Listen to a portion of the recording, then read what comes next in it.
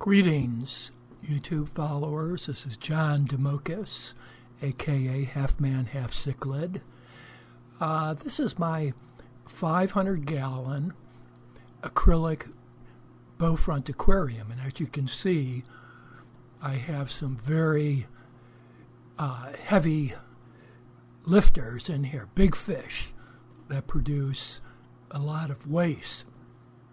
I've got various species of EB, some of which that are approaching 12 inches.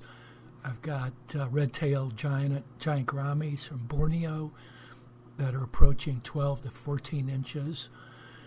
So they produce a lot of metabolic waste, not just nitrates, but other wastes that are very important to removing from your water to give the aquarium and its inhabitants pristine conditions.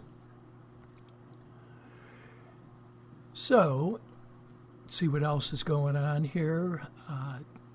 I've had previous videos about the aquaponic grow bed, but as the fish grow, of course, we need to expand the capacity to consume those metabolic wastes.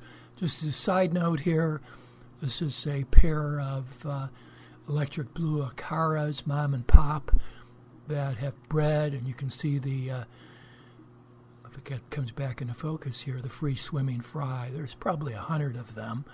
There were probably, start out 300 or 400. Many had been picked off, especially by the catfish that I have in the aquarium.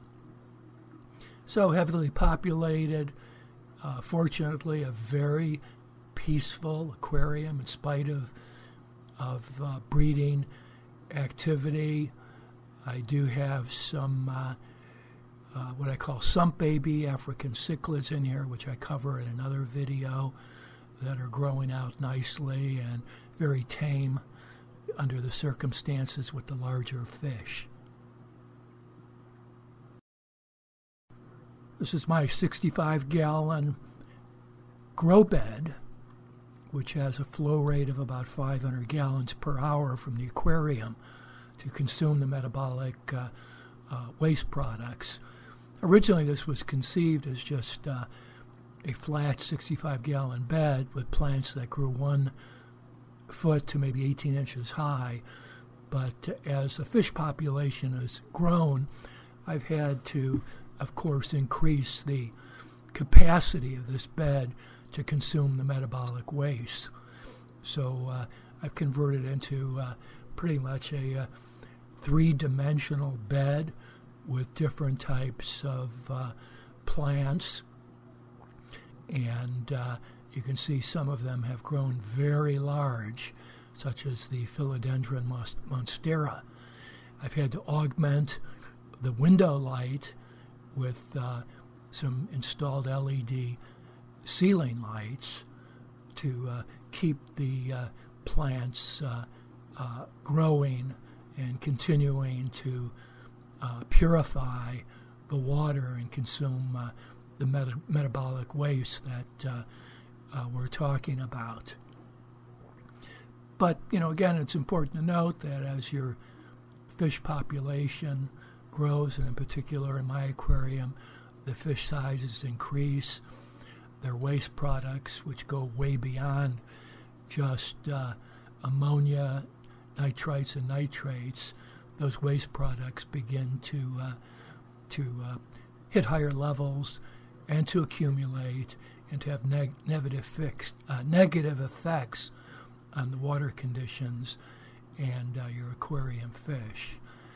And hence the need to always look at ways to expand the bed and expand its capability to consume those metabolic wastes and keep the nitrates down.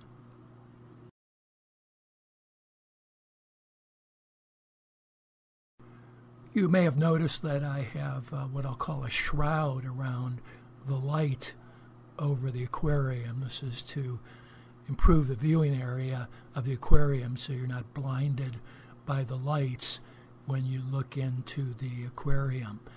And as you'll see in a moment it presented the perfect opportunity to expand the plants in the aquaponic grow bed.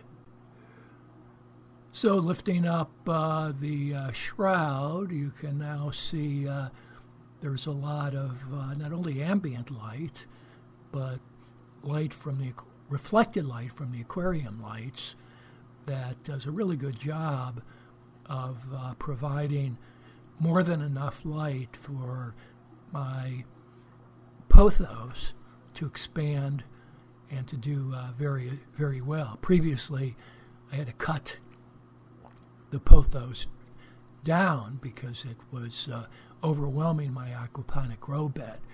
So by putting in this expansion area on this trellis, again using the reflected light from my aquarium, we're going to significantly increase the capacity to cleanse the water, to reduce the metabolic waste, the nitrates, the ammonia, and so forth. So I hope you learned something from this video. It's a 300, what I consider to be, with the sump, 110-gallon sump, a 360-degree balanced aquarium that optimizes all aspects of fish and aquarium health. Thank you. Look forward to your comments and questions.